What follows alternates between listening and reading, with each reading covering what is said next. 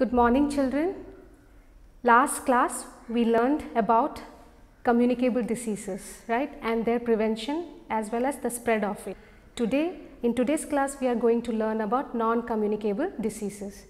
So I have told you we have two types of diseases. What we learned earlier was communicable, which spreads from one person to another person. And what are the communicable diseases we learned about is malaria, cholera, typhoid and tuberculosis as well as ringworm, right? You remember. So today we are going to learn about non-communicable diseases. Okay, so let us look into what is a non-communicable disease. First thing, disease which do not spread from one person to another person is known as non-communicable disease. In communicable we saw it spreads, right, from one person to another person, but here this non-communicable disease, it doesn't spread from one person to another person. Now let us list out what are the non-communicable diseases we have. First thing you can see on this picture, we have cardiovascular diseases, diabetes we have, chronic respiratory diseases, cancer. Cardiovascular diseases is related to the heart diseases, people get heart attack likewise. Chronic respiratory diseases are like the lung diseases, or you have breathing issues called asthma. Even the cancer, it is also known as a non-communicable disease.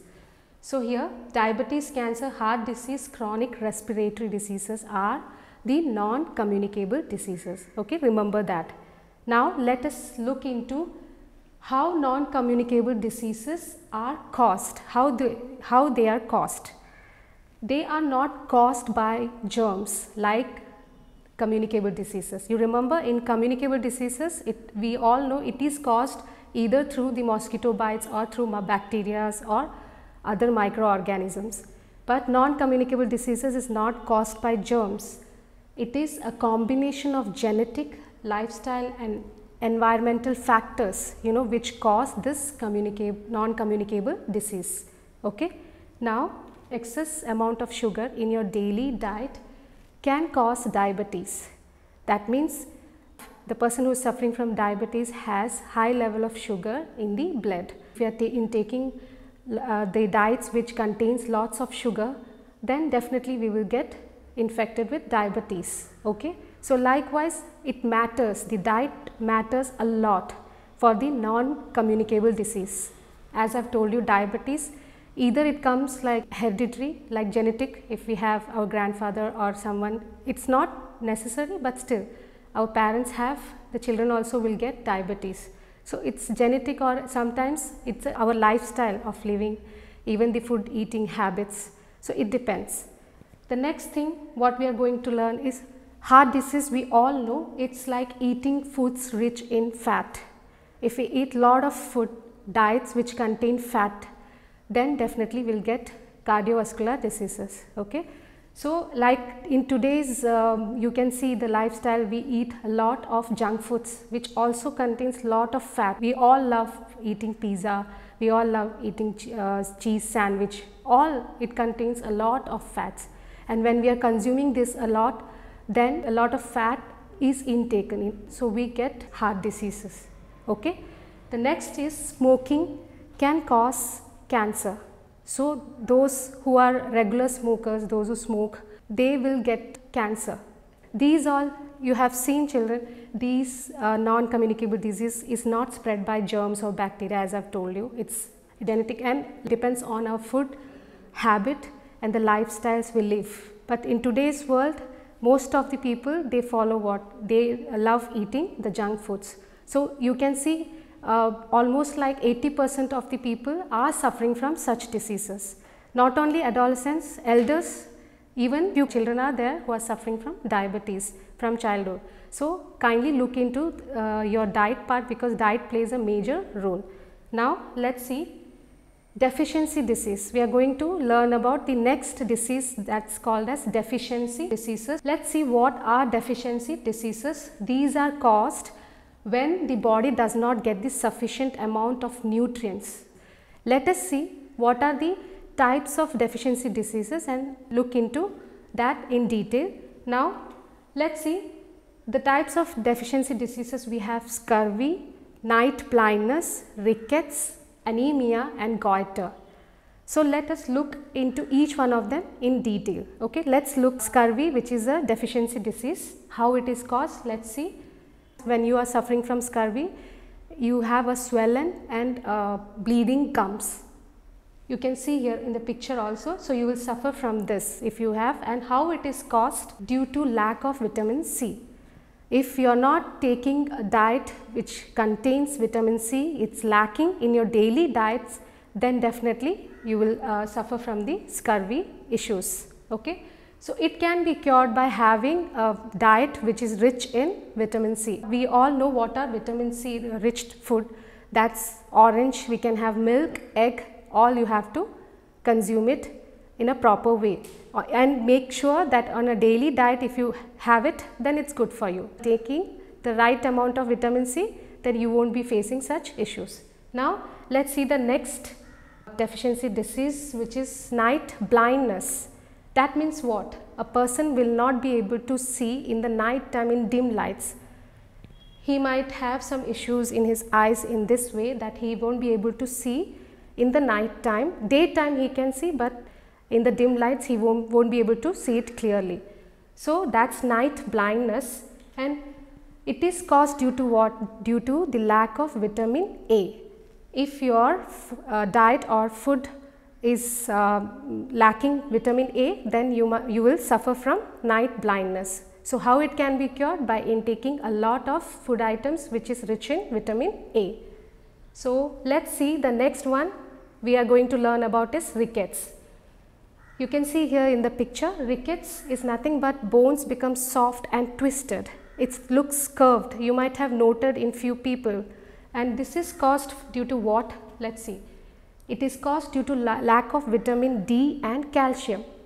If we don't have the correct amount of vitamin D and calcium in our body, we might suffer from rickets. And it can be cured by having such diet which is containing vitamin D and calcium. Okay. Now let's see the next, anemia. Those who are suffering from anemia have paleness. Paleness, you can see paleness, even their nails will be looking pale and very thin, and even they will get frequently tired, and even you can see their eyes, it will be looking light yellowish in color. Those are suffering from anemia, as well as their skin is pale and patchy. So those are suffering from severe anemic problem. They suffer from the fainting issues as well as the heart diseases, chest pain and all. Okay. So let's see how it is caused. Even one more thing I would like to tell you, anemia exactly means the red blood cell count will be less. Here you can see it. This is the normal one which we have, but when we are suffering from anemia, we have less red blood count here. See, you can see here difference in both the pictures. Likewise, it is caused due to lack of iron in the blood. So what we need to do to cure it? We need to intake such foods which are rich with iron. Like we all know, iron rich food, spinach and all, fish we need to eat a lot, egg and all. Okay. So now let's move on to the next, that is goiter. What it is? You can see here we have a normal thyroid gland. This is our normal thyroid gland, and here this is enlarged thyroid. That means it's a goiter. The person who is suffering from goiter will have an enlarged thyroid. You can see here it looks like that from the outer part. The neck part, it will be swollen here. So enlarged thyroid is goiter. It is a swelling in the neck region. This goiter means this is a swelling in the neck region. Okay. It is caused due to lack of iodine. If you are not having sufficient iodine in your body, then you might suffer from goiter. So what we need to do to prevent this? We can prevent this by eating diet rich in seafood and iodized salt.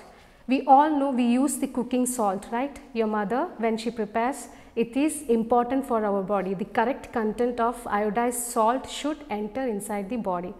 It shouldn't be eaten too much also, but the right amount has to be taken in our daily diet. Likewise, eating lot of fish, different types of fish is really good for our health, and take on a daily basis so that we do not suffer from such diseases. So these are the non-communicable diseases we have listed out. So now children, you can take page number 26. Okay, let us look at that. I mean, do you know a thing that human body defends itself against communicable diseases? How it defends? Through 6 major barriers. What and all are they? They are tears and the saliva, mucus, skin, and then we have acid and then white blood cells. Okay, let's see how. For example, tears, what they have told, tears protect our eyes from germs and dust. As tears flow, dust and microorganisms are washed away from our eyes. When tears are flowing, the microorganisms or dust are washed away from our eyes. So it protects, tears protects us from the microorganisms. Let's see saliva. Saliva, which we have inside our mouth, the saliva, it kills certain germs. Now skin covers the whole body and it does not let any microorganisms to enter our body. Okay. Likewise, mucus. Mucus is what? Mucus is the inner surface of the nose and the windpipe are coated with a sticky material that traps microorganisms and prevent them from entering into our body. So even nose protects us from the germs and bacteria. How? You have seen. So what do we call that sticky material which traps the microorganism inside our nose is mucus. Okay. So next thing is acid. The acid in the stomach, it kills many microorganisms. Most of the foods might contain germs. So this acid inside the stomach kills all that microorganisms when it enters along with the food to our body. So likewise, acid also plays a major role. Now next thing is white blood cells. Normally at least a few germs enter our body. You know, in a daily basis a few germs definitely enters our body and these germs are killed by the white blood cells. Our body itself defend ourselves from the communicable diseases. So these 6 major barriers, the first step what they do is they try to save us from these germs and microorganisms. Okay. So make sure the diet is proper so that we are healthy and we don't fall frequently sick. So make sure that. Okay. Now let's see the life skills. To prevent the spread of communicable diseases, how we can prevent it, we have also learned in the previous class. But here we can just give a glance in the notes given in the reader also. To prevent the spread of communicable diseases, wash hands before having your food, which we all do, right? Every time, 3 times, whenever you are having a snack also, wash your hands properly and then have it. The next thing, do not eat or drink from the roadside stalls. You can see it, right? We learned in the last class also. Don't have it. Better to cook and eat in your house itself. Drink water collected from the clean source. Don't drink it from the unclean sources. And do not dispose garbage in the water sources. Always dispose the garbage in the covered bin. Okay, dustbin. Now next thing, do not let water collect in your surroundings. So make sure that. And trim your nails regularly, as I have already taught you that having nails means lot of germs inside the nails which will go inside our body and will cause infection, right? Next is get vaccinated against diseases. Okay, so these are the life skills how we can prevent the communicable diseases. So that's all for today's class. We'll meet in the next class. Thank you.